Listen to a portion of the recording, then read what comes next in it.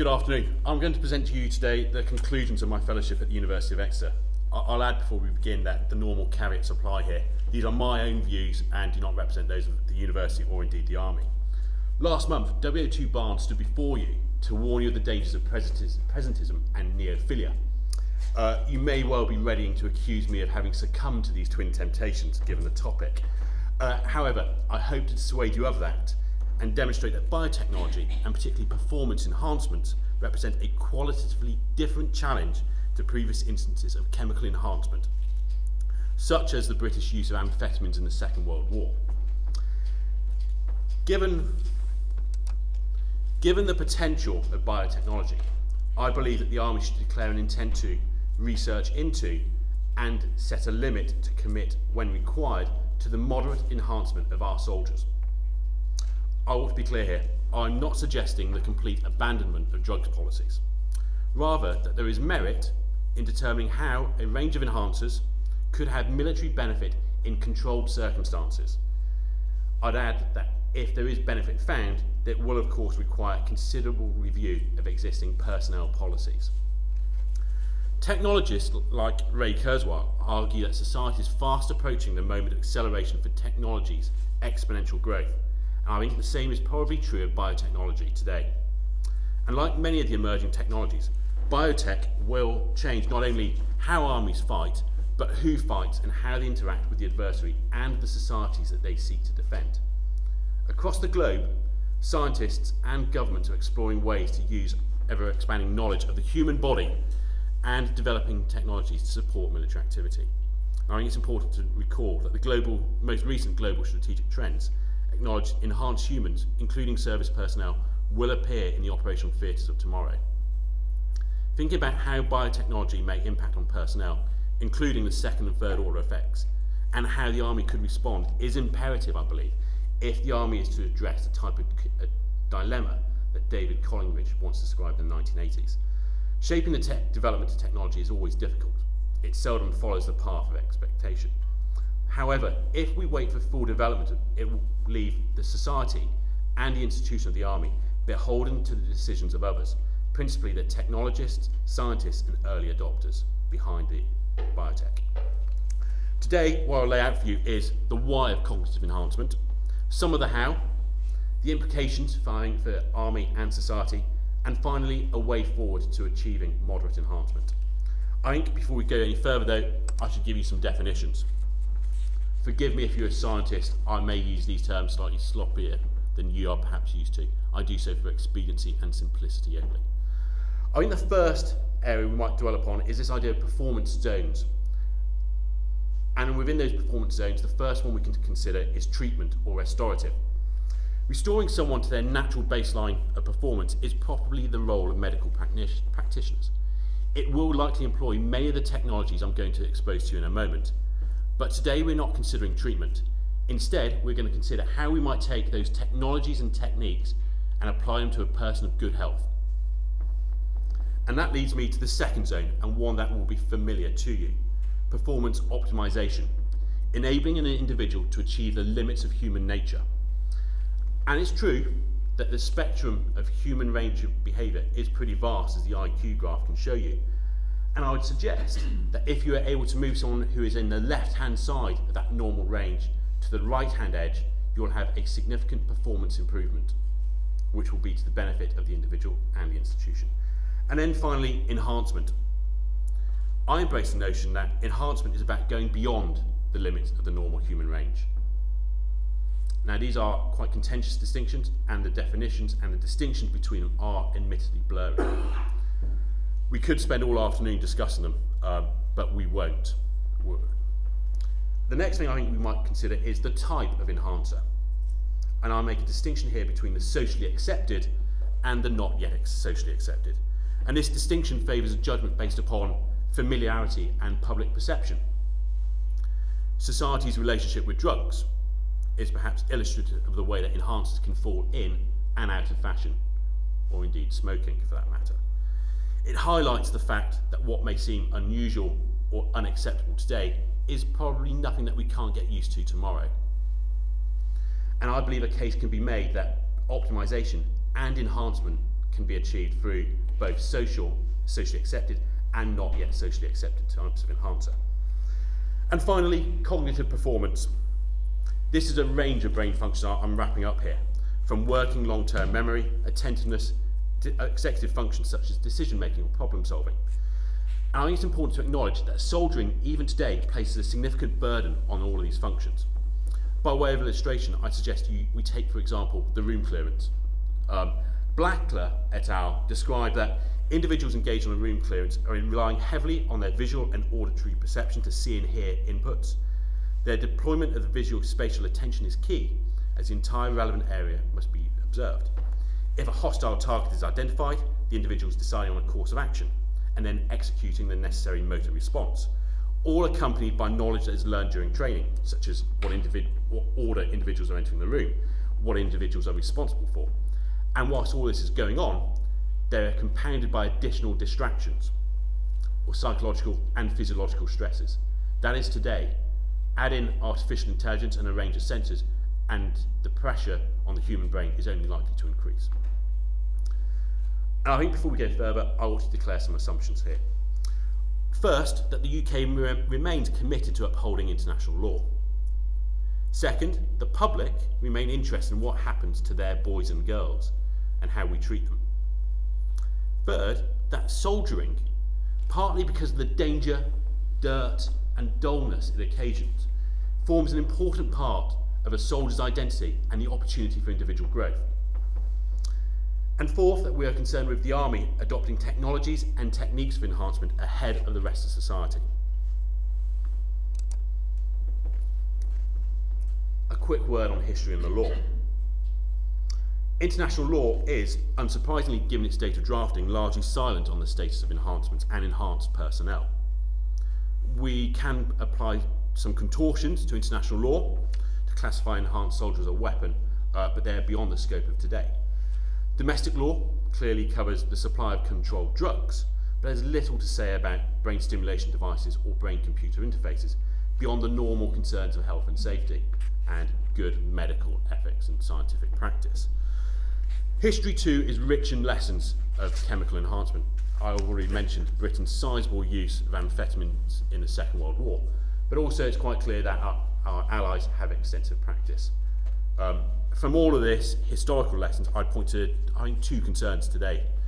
One, the welfare of personnel, and two, for the controlled use.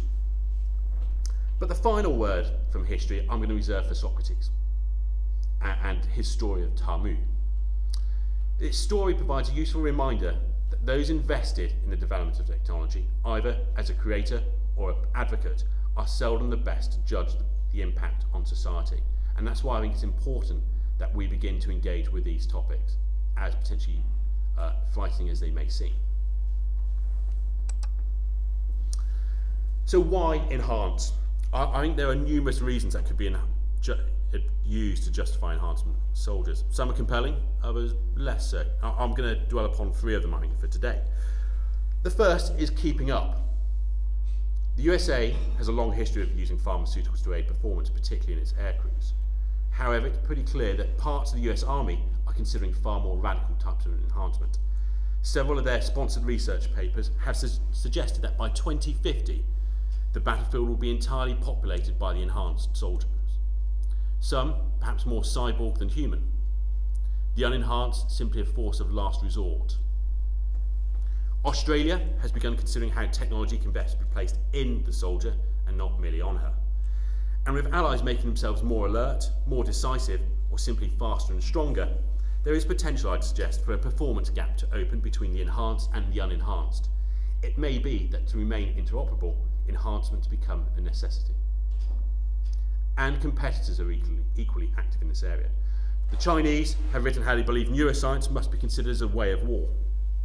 They believe such is the potential that the one who leads and dominates the field will achieve success in wars.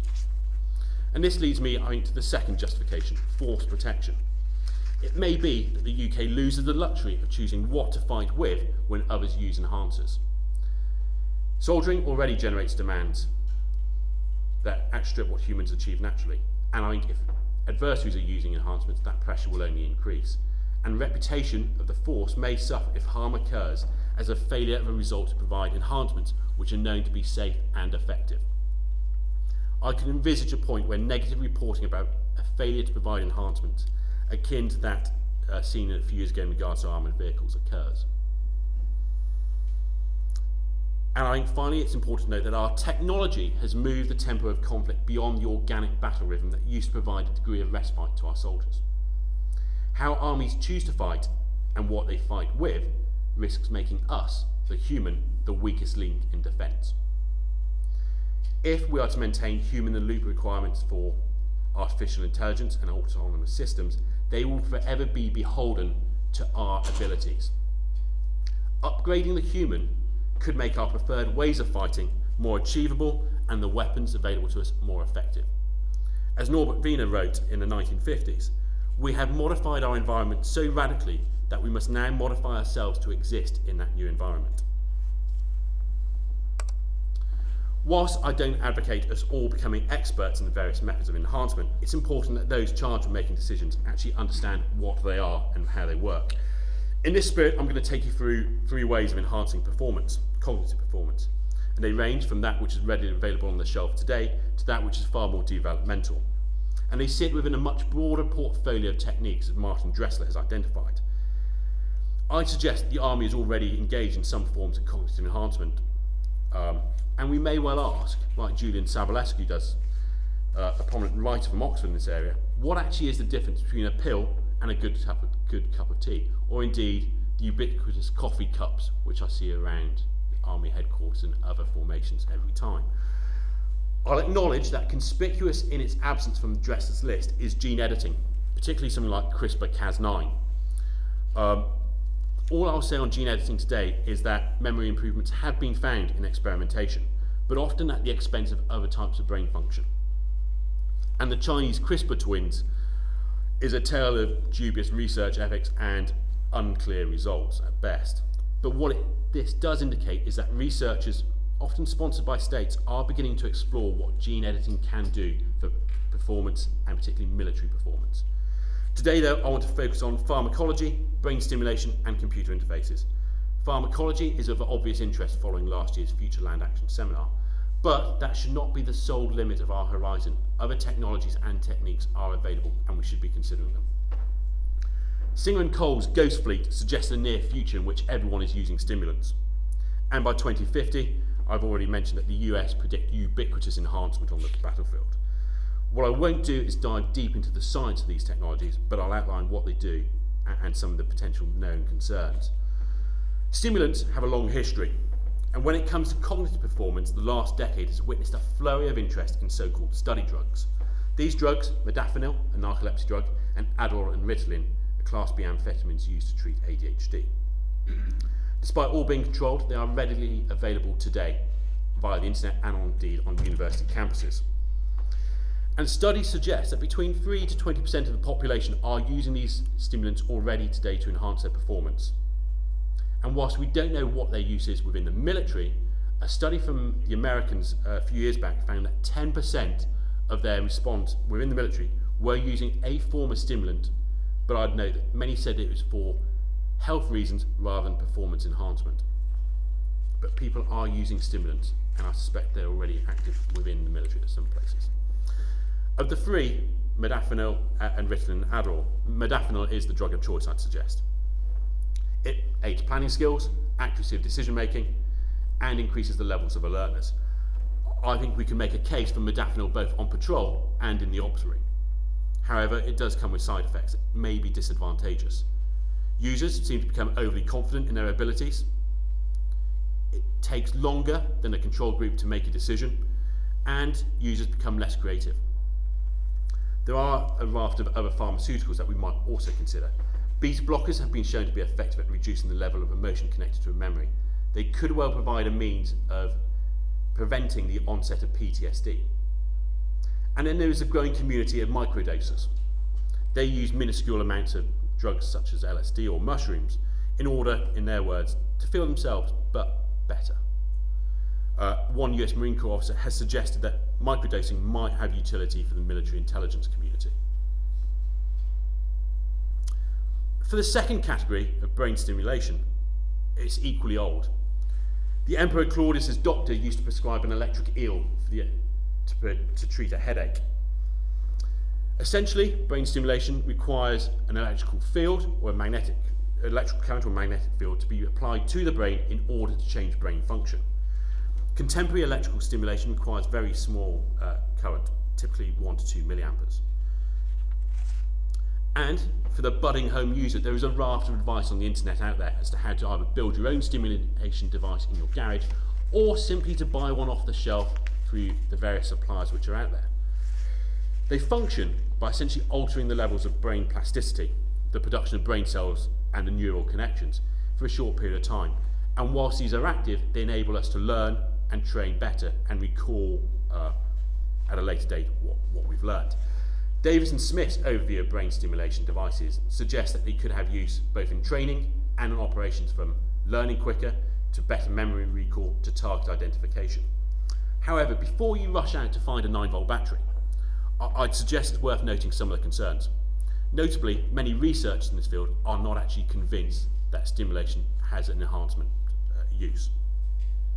Others point to the fact that studies do not investigate what happens to other parts of the brain when we're busy stimulating one aspect. The current has to travel somewhere after all. And it's clear that everyone's brain is different, and that stimulation to be truly effective needs to be appropriately tailored to the individual. And I think that this might diminish the utility of stimulation in many military settings as finance and time costs are increased. And in a nod to a theme that I'll return to later, parents have expressed concern about the impact on character development when asked if they would consider stimulating their children's brains with electricity. And finally, brain-computer interfaces. Many would argue that these could be revolutionary for command and control and their use of remote systems. In essence, they work by detecting and responding to changes and patterns in brainwaves. A potential use is of a pilot communicating with a computer through brainwaves that allows not only connection to a swarm of remote drones, but also communication and flow of analysed information between computer and pilot. If done properly, it could present a significant step towards achieving human-machine blending. Alternatively, we could also use interfaces to create a brain net between staff, with everyone able to communicate silently and remotely. We could improve the analytical capacity and increase the situational awareness of headquarters. And functioning brain computers already exist, often connected to treatment. And there's growing interest from the big tech sector here. Elon Musk's Neuralink is evidence of this. And helpfully, Elon Musk's experiment reveals one major, stumbling block that we have with the most effective forms of computer interfaces. They require invasive brain surgery to be truly effective. Others are experimenting with external devices, it's true. However, those early trials show them to be far less effective. But were an external, removable device be developed to achieve the same levels of capability as an invasive device, I think many of the most challenging ethical issues would be removed. That's not to say that there wouldn't be any. I think there would be concerns of both cognitive liberty and privacy with the use of brain interfaces. So 3 ways to enhance brain function, all at varying stages of development or with a variety of risks. And as the categorisation of harms on the screen shows, I think some of these can be addressed through purely scientific research, others require far broader discussion. I'm going to focus again on 3 of them for the moment. And I would note that the discussion of military human enhancement needs to be seen as part of a much broader debate across society about the issue of human enhancement and around. And it's clear that many in society, perhaps some of you in this room, are likely to suffer moral vertigo at the prospect of what I'm suggesting, because we are unable to allow our morality to keep up with the pace of technology. Preventing the onset of moral vertigo requires early engagement with the profound concerns that enhancement raises, that do strike to the heart of what it means to be human, to be a soldier, and ask us to consider whether soldiers are properly a part of society or should simply be apart from society. To start, I'd like to consider the idea that enhancement is to the detriment of character and virtue. Military clearly hold both in high regard. General Hackett famously observed that a man of bad character could never be a good soldier. Enhancements, some argue, are to the detriment of both as they shortcut the effort required. It's worth unpacking why. Being virtuous for Aristotle meant being able to respond to the right person in the right amount, at the right time, with the right aim, and in the right way. In other words, the virtuous individual knows why they act and can modify their responses accordingly. Enhancements that make a soldier, for example, feel courageous, and I think here of ISIS's use of captagon, do not result in the genuine display of the virtue of courage. And character development, many would argue, requires a degree of struggling and striving, and the highs and lows of military experience. Enhancements, some fear, will rob soldiers of the need to strive or experience the lows of their profession, and as a result, character and virtue will diminish. Perhaps to the point where any pride that comes from wearing a uniform disappears, and a soldier simply becomes a mere technician of violence. I think there is a risk of overplaying the effects of some enhancements. Many do not simply deliver a matrix-like knowledge dump to the individual. Instead, they might actually provide a way for an individual to be more engaged in their task. Possibly, enhanced individuals are capable of being more virtuous than the unenhanced. And I suspect there's few who would argue that the amphetamine-enhanced soldiers, sailors and airmen in the Second World War were lacking in character or virtue. I suggest that resolving this issue comes from ensuring that enhancements are used for the right reason, not simply to plug gaps or offset failures elsewhere. Nor should enhancement come at the ability to respond to the context, or at the expense of the internal goods that flow from being a soldier, the sense of camaraderie, confidence, history, for instance. Which leads me on to the idea of what are the impact on civil-military relations. It's one thing to gain an advantage against an adversary, quite another to do so against a society that an army is meant to defend. Using any form of enhancement will require an assessment of the freedoms an individual should have while still under its effect. For instance, a soldier, issued modafinil for an exercise, could have an advantage in a subsequent academic exam, if you like, against their civilian peers, were they to take it while still under its effects. The issues of freedom become ever more challenging when invasive, and therefore likely permanent, brain-computer interfaces are considered. With military technology embedded in the soldier really ought to expect their movements to be restricted. After all, we don't allow soldiers to move weapons and other equipment around freely. Post-service, the army would face a choice: remove the device, perhaps to the harm of the soldier, or restrict their ability to ever really leave service. And as freedoms are reduced, the interaction between soldier and society will change, and the first casualty will be the ability of civilians to connect to what our soldiers do. The lack of familiarity between soldier and society is already quite high. Enhancements will make the distance even greater, and the average civilian will no more be able to relate to the actions of the enhanced soldier than they will imagine themselves flying like a bird. And as the gap between enhanced and society grows, it may well lead to our identities changing. At the moment, soldiers enjoy both civilian and military identities. One may be stronger than the other, but they are there, along with other identities. Substantial forms of enhancement could erode our civilian identities and lead simply to the creation of a forever soldier identity. And with this new identity, this singular identity, it becomes possible to foretell the instrumentalization of soldiers as the relationship between soldier and state begins to alter. Forever soldiers may make wars easier to contemplate for governments because, at the end of the day, who will really care what happens to the enhanced? And finally, there's a need to address the issue and status of consent. The requirement for individuals to provide informed consent is well enshrined in bioethics and military medicine. However, the potential benefits of enhancement should lead us to question whether it should still be so well protected. There are those that simply recommend that enhancement to our morality should be obligatory. Enhancing the ability to make more moral decisions is actually appealing, as it could increase the likelihood of protecting third parties. Protecting them, and those under command, should lead us to question whether commanders and other roles should be subject to compulsory enhancement. The answer, for the moment in English law, is probably no, but only because the evidence for efficaciousness and safety isn't there. That, though, doesn't stop organisations encouraging their staff to enhance. I point to the Queensland Health Authority several years ago that encouraged their staff to drink more coffee, simply, it seems, because modafinil was more expensive as a surgeon. And consent is equally threatened by internal circumstance. Pressure to enhance in an era of forever soldiers will occur when people believe others derive some benefit from enhancement, whether through greater prospects for promotion or a belief that refusal to enhance would be regarded negatively. And the evidence from student populations and the military in the Second World War shows that people do not engage in truly informed decisions in this area. I think we should expect the same. The final reason to question the status of consent is in regard to the reason that enhancements are being offered in the first place, to improve performance and force protection. If they are seen as necessary, then I think one might ask why individuals should be given the freedom to choose in the first place. Many questions need to be addressed. Two I think we might usefully answer here today. First, how far should the Army consider enhancing soldiers? And secondly, what might be the control system?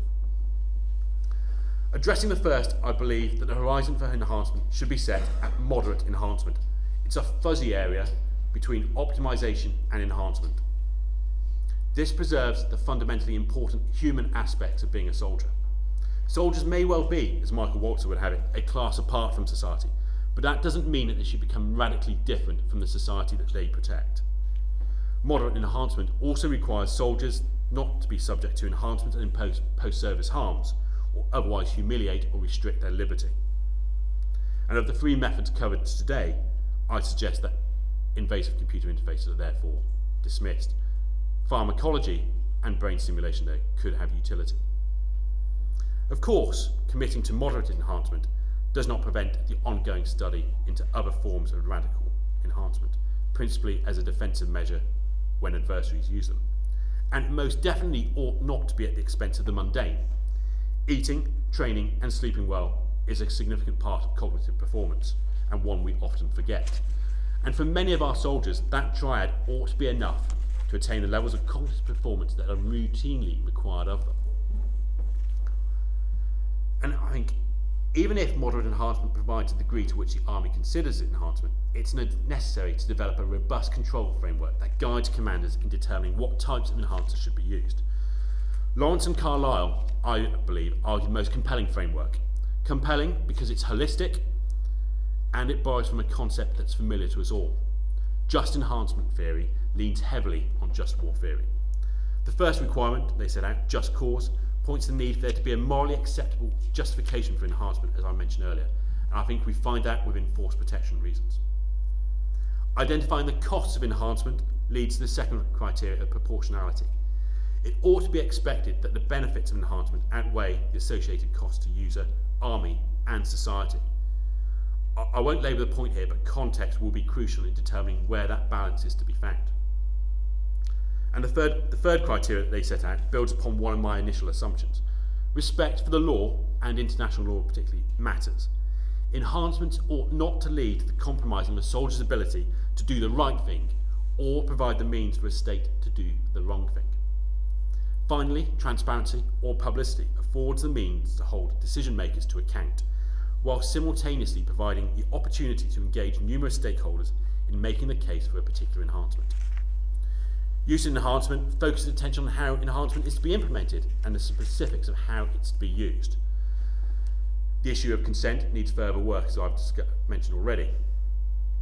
However, if consent were to be abandoned, I suggest that the principles of proportionality and just cause, combined with respect for the duty of care to those under our command, will need to be reinforced. I'll make two further observations. First, on the issue of authority, I suggest an approach that brings together commanders and the medical chain to provide advice to determine when an enhancer ought to be used. And I think we could borrow heavily here from the rules of engagement process and targeting to ensure that the interests or those affected by enhancement are considered. Ensuring that soldiers do not begin to conflate their enhanced self with their real self is also equally important. And this requires not only consideration of the enhancer's effect, but the setting in which we apply. I think what this requires is a controlled system of use and the screening of soldiers to find suitable candidates. And effectively it requires the creation of enhancement scripts that describe the who, the how and the why of any particular enhancer. And finally, use post-enhancement requires one to consider the consequences of an enhancement and what it may mean for the individual, institution and society. To conclude, I suggest that conflict for the foreseeable future is likely to require the human to contribute. But that human, our soldiers, will be subject to a variety of ever-increasing pressures. And ensuring that the human is capable of functioning and surviving means the British Army should research, and perhaps commit to a programme of moderate enhancement of its personnel. I've set out to you today a framework for the control system for moderate enhancement, but achieving this requires additional research. Safety and efficaciousness of the enhancers are self-evident requirements, and there's much to be done there. Because simply put, soldiers ought not to be subject to enhancers that are dangerous or do not provide a benefit that cannot be found through other techniques. The issue of consent requires us to understand the ability of mixed, enhanced and unenhanced teams to operate and function effectively together. We need to understand what the impact is on operating mixed, enhanced, unenhanced teams in order to decide what the future of consent is. An important and missing voice, I think, in this area is that of the actual soldier that we're going to ask to take these enhancers. I give this lecture at Army Headquarters to a room full of staff. It would be useful to understand what our soldiers make of this. And finally, even moderate enhancements begins to lead to the accusation of the weaponisation of military medicine. And that will have implications that need to be better understood. I think even if you disagree with my suggestion that we pursue moderate enhancement, what is truly important, I believe, is that you're beginning to engage with the issue of human enhancement and how it will impact upon the Army. Because it's a question of when, not simply if. Better that we start this engagement now than stumbling into a rushed decision at some point in the near future when either our allies or adversaries decide to use performance enhancements. Ladies and gentlemen, the end.